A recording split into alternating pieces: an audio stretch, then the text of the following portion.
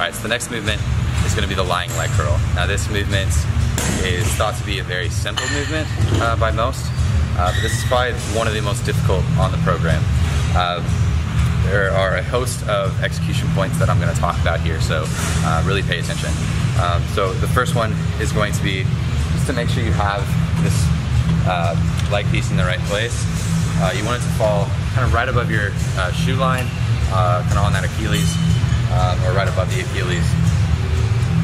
The next point is going to be just to get yourself set up, especially your lower half first. So we're going to get locked in here. We're going to get settled. I like to get this part of my body set first and really be able to drive my quad into this pad here. That's going to be a huge force production for us. So you can't do that.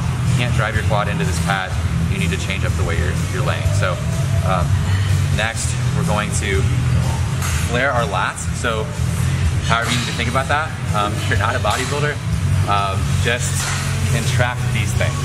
That's the best thing I can tell you. So contract your lats, flare your lats out, get stabilization, and the next thing is just going to be to bring your sternum down to your pelvis. So flare your lats, sternum down to pelvis, and just lock yourself in there.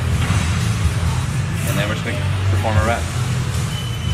One last thing, when you're at the top of the movement, that squeeze at the top, that 2-second hold, you're not just holding the weight there, you're squeezing. That's an isometric contraction. So you're squeezing the muscle as hard as you possibly can at the top and then releasing on the way back down.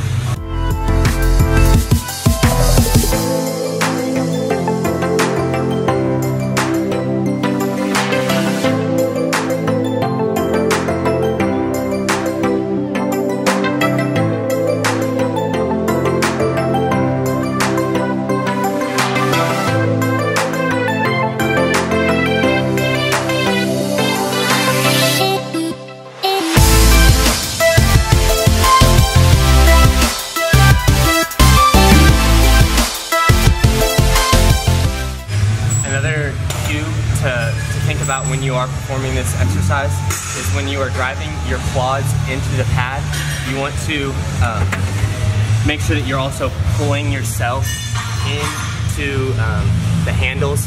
I know everyone's is not set up this way, but you want to drive your elbows and your hands into this to equal the force that you're giving while driving your quads into the pad.